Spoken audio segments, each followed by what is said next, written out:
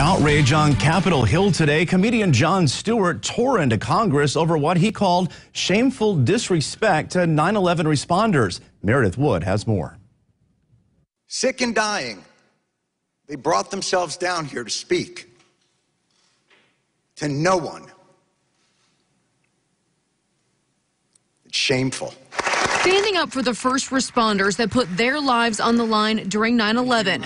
A furious Jon Stewart slammed a nearly empty room of lawmakers on Capitol Hill for failing to show up to a hearing on the 9/11 Victims Compensation Fund that was set up after the attack to support the victims and their families. Behind me, a filled room of 9/11 first responders. And in front of me, a nearly empty Congress. It's an embarrassment to the country, and it is a stain on this institution. And you should be ashamed of yourselves for those that aren't here. The fate of the proposed bill to extend the fund is still unclear. Gosh, I hadn't looked at that lately. I'll have to. They rush to danger to protect us, and they deserve the health care as they suffer from untold injuries. 18 years Stewart later, says some lawmakers' actions or lack of are downright disrespectful. This isn't a luxury cruise for these guys. This is their families. This is life and death.